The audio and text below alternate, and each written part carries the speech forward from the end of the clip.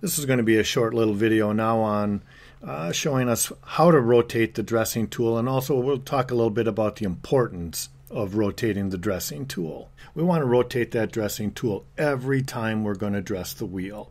Okay, two-step process. Loosen the thumb nut and then loosen the thumb screw, and you'll be able to rotate the dressing tool 360 degrees. So you can see that. We can just rotate the dressing tool.